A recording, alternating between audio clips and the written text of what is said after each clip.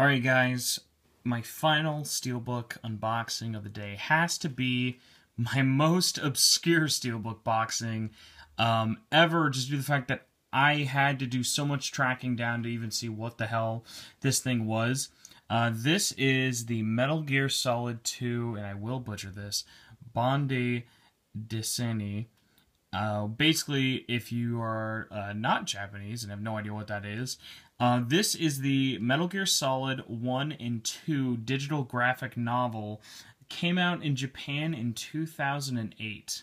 So this is the Ashley Wood IDW comic books, but with voice acting.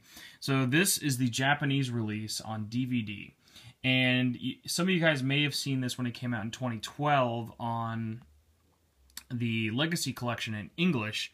Well, this is the original Japanese version. So, graphic novel 1 came out sometime like 2010 or something. I mean, now probably like 2007 or 2006 probably on the PSP. Animation, no voice acting. Well, this, due to the response of it, they ended up putting voice acting in both and releasing them on DVD, just because the UMD probably couldn't hold that much of voice acting. I have no idea. Probably could, just Konami didn't want to do it.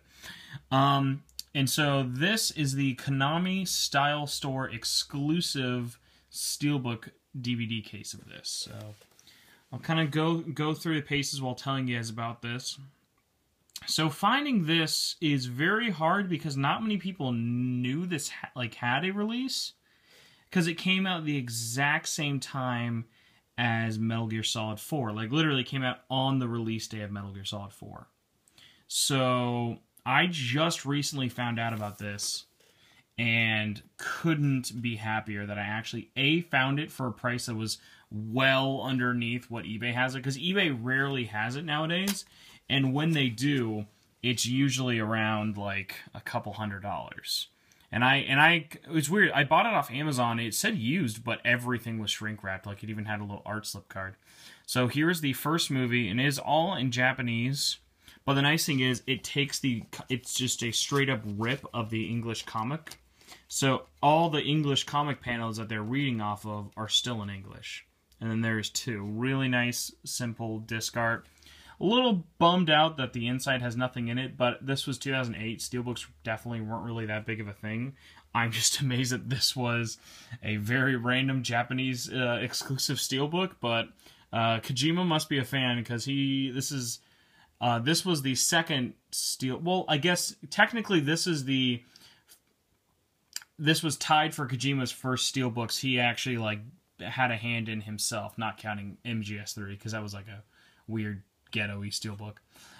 This came out in the same day as MGS4, and MGS4 in Japan, the special edition Blu-ray had a Steelbook with it, which I should be getting sometime soon. So yeah, definitely wanted to show this off. I have not seen a single video for this on YouTube anywhere. It was actually, there's so little information about this movie and its Steelbook, the original Japanese version. There's so little on there. I had to double and triple check that I wasn't getting ripped off. I was like, I see JPEGs every now and then, but no one who was like, hey, I got a Steelbook. I finally got to the point when I found somebody who had had a copy. He was like, oh yeah, I have a weird metal case for this, I guess.